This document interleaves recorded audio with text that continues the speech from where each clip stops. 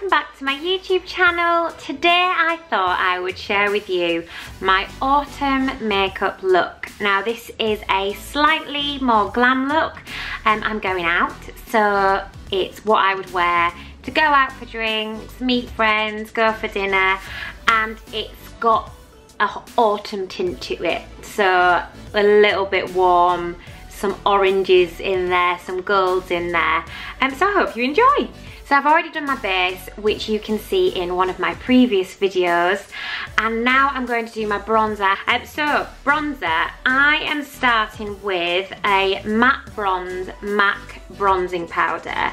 Now I just really like a matte bronzing powder because I just find any with a bit of sparkling just look a bit fake.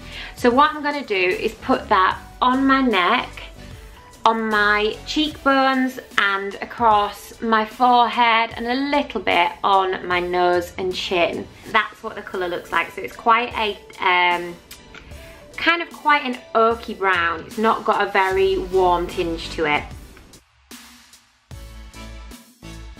So that's my bronzer done. It's quite subtle, but it just brings a nice bit of warmth to my face. So moving on, I'm starting on eyeshadows. I do blusher at the end.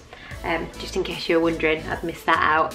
So the palette I'm using is a MAC palette. This palette is called Amber. So I'm going to be using, first of all, this colour here, which is called Cozy Grey. And using a Real Techniques brush, which is a shading brush actually, I'm going to just blend that colour all over my eyelid. So that's the Cozy Grey over my eyelid. I always work from light to dark. The next colour I'm going to use is kind of a similar colour, but it's got a sheen to it. So it's this one in the middle, if you can see that. And it is called Kitties. So on the same brush, I have taken some of the Kitties and I'm going to start it from the corner of my eye and just bring it across to the centre. Okay, so that's just created really nice sheen just on the inner corner of my eyes. So this colour is Atacama Desert. I think that's how you say it. It's number 130 and it's a really nice orangey peachy tone, which is great for autumn. So again, using the same brush because we're working light to dark, I'm going to take some of that on my brush, making sure I get that excess off. You don't want to have a big splodge. So I've worked from the outer corner inwards, bringing that orange in. You also want to bring this orange colour just up into your socket line a little bit, and we'll use a blending eyeshadow brush to blend that out a little bit. So using a Real Techniques number 200, this is from their Metallics collection, I'm going to use it just to buff the socket line where I have put a little bit of colour. Now I'm going to take a little bit of the same orange colour, not lots, just under my lower lash line. Okay, so that might be looking a bit weird right now because I look very orange-eyed, but I'm going to add a little bit of brown, so like a chocolatey brown. Going back to the MAC palette, I'm going to go with this dark brown at the bottom, and this is called Aromatic. So I'm just going to use that in my socket line and at the corners of my eye and bring in a tiny bit under my eyes too. Remember, with darker colours, less is more, so always start light and build up.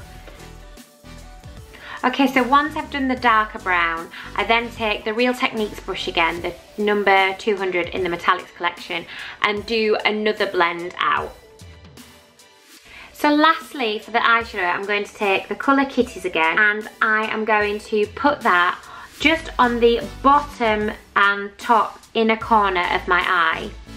To do this, I am going to use a MAC brush. Now this number has rubbed off, but I think it's 266. It's a slanted, hopefully you can see that, a slanted, very fine. I think it's actually an eyeliner brush, but I use it for eyeshadow. Next up is eyeliner. So it's a number 7 Stay Precise felt tip eyeliner, and I use colour black. The nib looks like this. It's really nice and fine. And to line my eyes, what I would usually do is line the eyeliner up with the bottom of my lower lash line at an angle, at the same angle as my lower lash line. So it will be on a diagonal. And I'll put a little print really fine so I can see, and once I've checked that's in the right position, I'll then fill it in and bring it along my top line. Okay, so that is eyeliner done. I promise I will try and show you that at some point. Now what I do next is my bottom eyelashes. I use a DHC Double Protection Mascara. Now this is a Japanese brand, I hope you can see that. And the reason I love this mascara is, number one, it doesn't flake and it doesn't clump, and number two is the brush is so incredibly tiny that you can get every eyelash. It's fabulous. So I used to buy full length eyelashes and chop them in half and just use the ends, but these do it for you. These eyelashes are actually halves already. Now to stick the eyelashes on, I use duo glue, which is the best eyelash glue around. I use the white one, not the black one. Okay, so that is eyelashes applied. There's no easy way to do it, it's just practice. So what I'll do once the eyelashes have dried and they are secure, I will use my DHC mascara again and go over my top lashes, blending in the false ones with my natural lash, which obviously starts about here. Doesn't it make such a difference when you've got your mascara on? So that is the eyelashes all blended, all covered in mascara.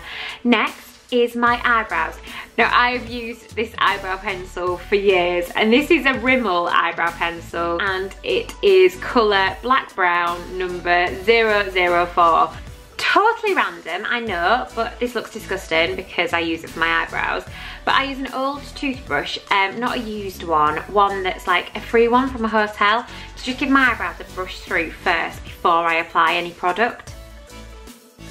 Okay, so once my eyebrows are drawn on, this is another very random tip, but I set them with hairspray.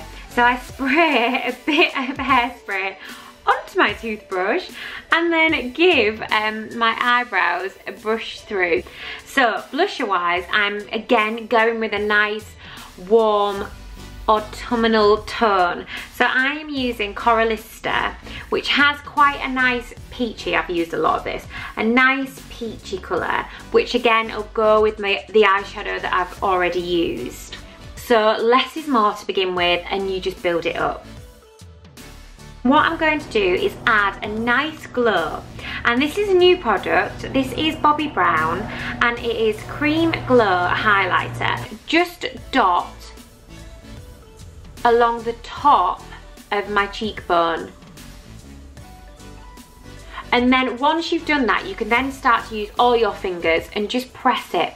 And you just want to make sure that you don't have any kind of stripes. And hopefully you can see that those cheeks are really nice and dewy and highlighted. Now my lip gloss of choice is MAC Lipglass. And I'm just going to apply a slick of that. Now this colour is called Please Me, and it's just a really nice nude. So that is my final look. I hope you enjoyed and I hope you like it. I shall be doing many more, but this is just my autumnal one. I thought I'd get it in one more time.